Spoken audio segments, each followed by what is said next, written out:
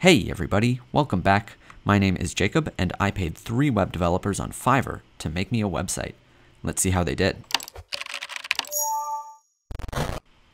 I've been a web developer for about 10 years now, and I've done my fair share of contract work.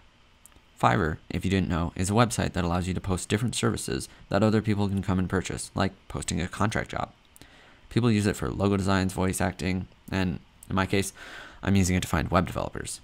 I paid for 3 different gigs. I told them to create a personal website for the imaginary Instagram influencer, Jacob Clark.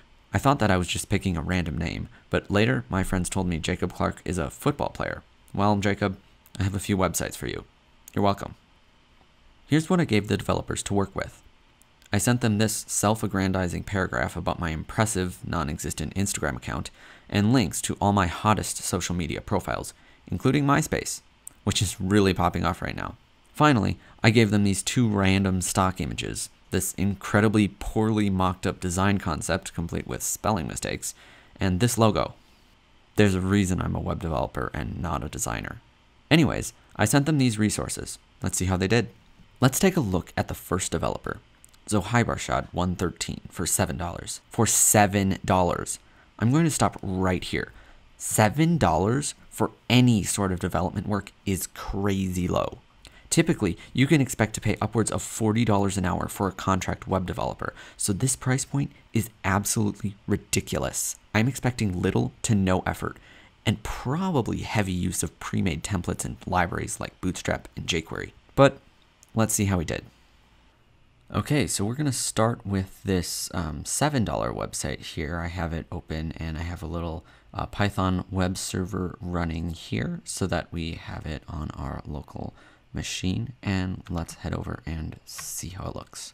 So this is our loading experience. You'll notice that we had a little bit of a loading animation here. For this light of a website, I'm going to say, go out on a limb here, we probably don't need that. Little fancy, nice to have for a website that might take a little longer to load. Again, this is local, but really the heaviest thing on this website is probably this background image, and that can be optimized. Okay, the next thing I'm noticing here is this header text. I actually didn't give this seller the logo that I designed. Whoops. But this header text is not centered vertically on this navbar, but it's fine. This is also probably a template based on when I scroll here.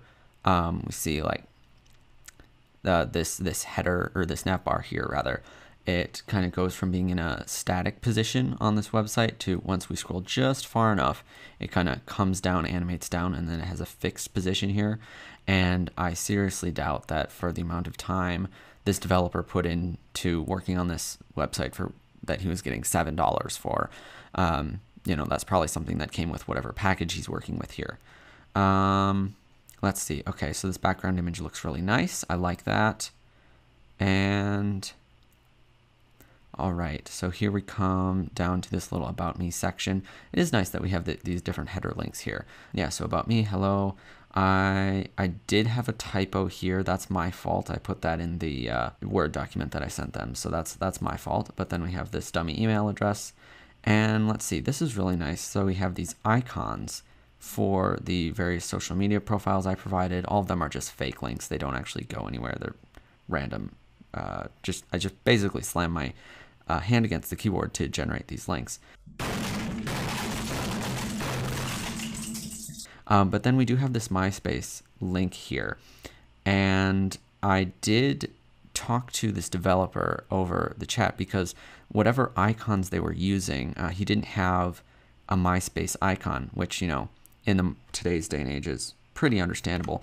But let's see where he actually ended up getting this, because if you look here really closely, that looks like a little bit fuzzy, so I'm thinking it's not part of this icon font. So let's see this icon font that he's using, TI-Instagram. You can just see there, it says image source here. This is actually coming from, this is basically hot linking this image from a different host.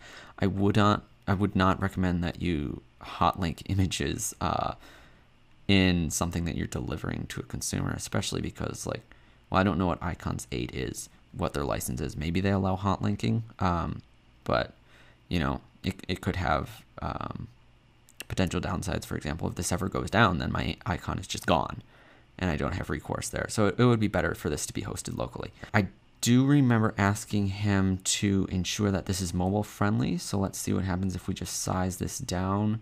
Yep, sure, we do get this nice hamburger menu here. Not exactly necessary for a website of this complexity. You know, 2 sections where you can already kind of see both sections on the page at the same time. We do have some breakpoints here. That's probably Bootstrap. You know, we'll take a look at the source code in just a sec. But we could use a little bit more margin between the header there and the image. All right, so let's take a look at the source code really quick and see if we can figure out what theme they're using, because this is obviously not all written by hand. You know, he got this to me in less than 24 hours, so he's almost certainly using a theme. Let's see, so we have a bunch of CSS here, CSS plugins.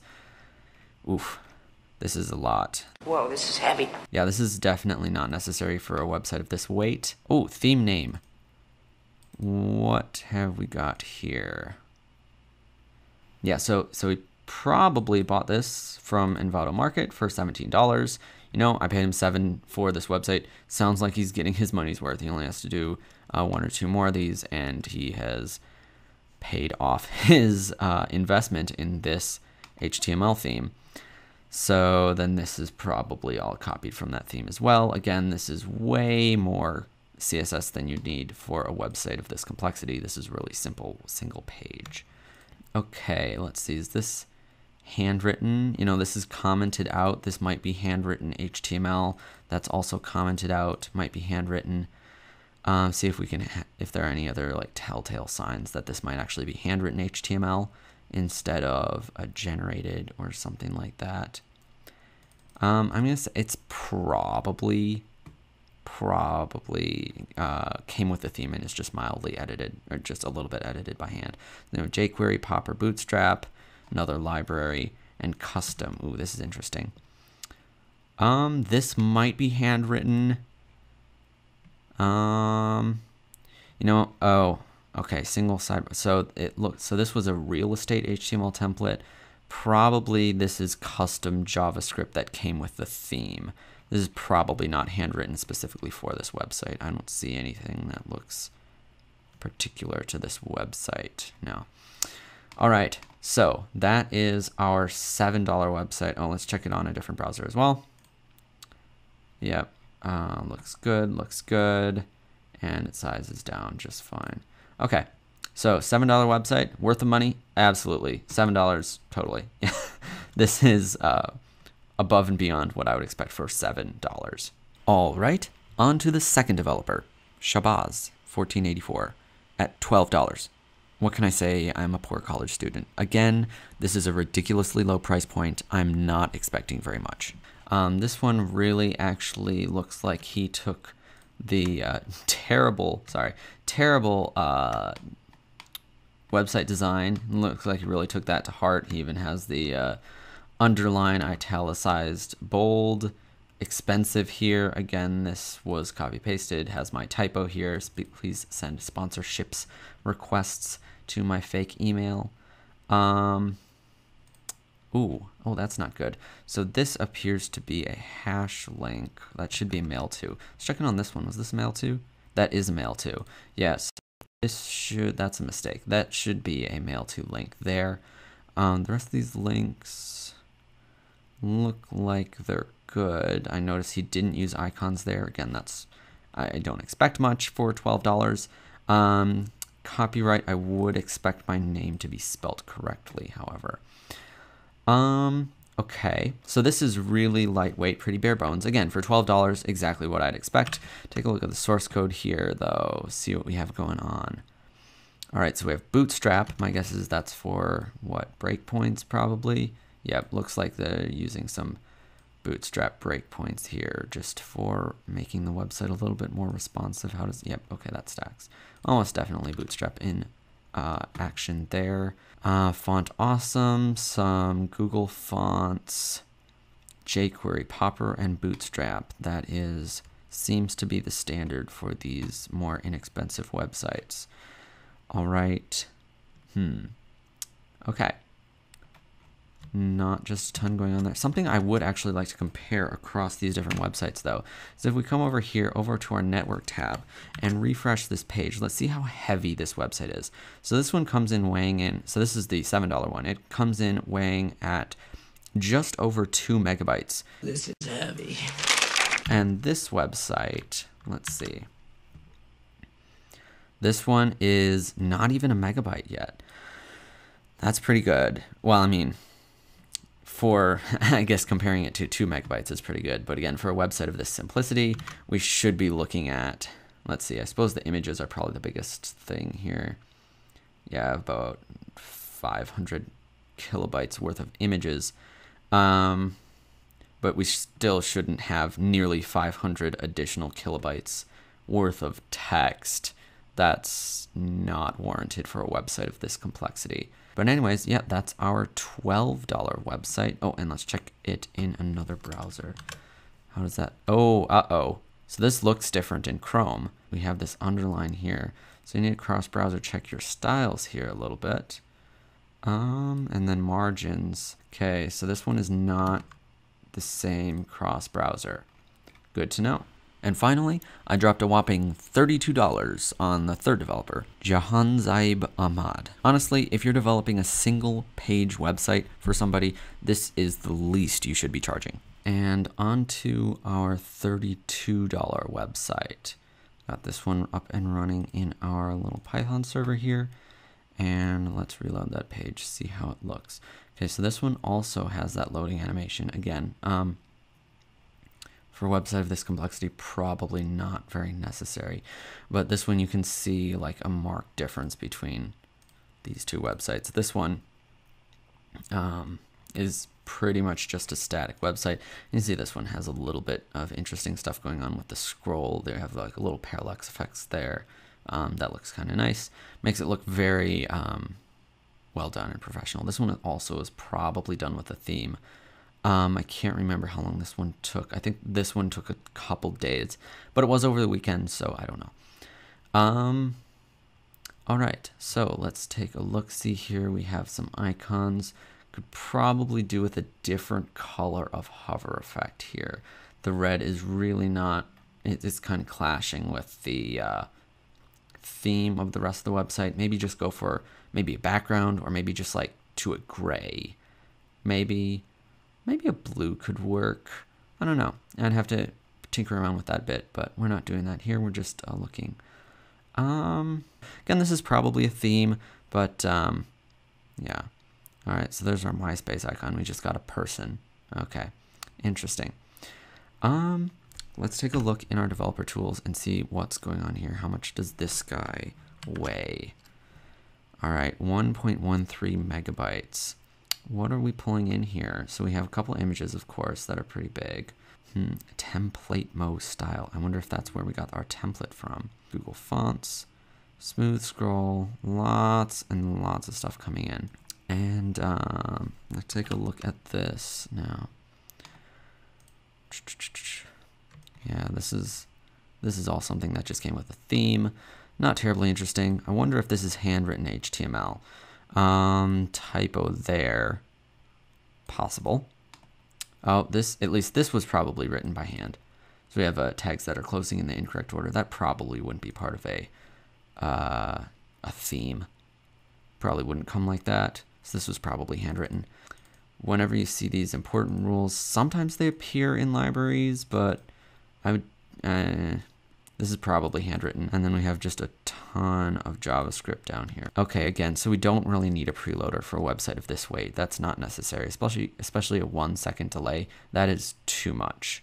1 second is a long time when it comes to website loading times. You don't want to be spending 1 second waiting for a loading animation to disappear. Pretty much it. I don't recommend forcing smooth scroll on a website. That's configurable via browsers, and you don't want to be playing with something that users are usually accustomed to customizing themselves. Oh, nice. Okay, something else I noticed here is that these are actually 3 periods. That might be part of the theme. Actually, it probably is, but I guess I would have tried to do that as either SVG or an image or just some CSS there before just doing 3 periods. All right, let's see how this one scales. Okay, look, we got our nice hamburger menu here. That looks good. Anything in the middle?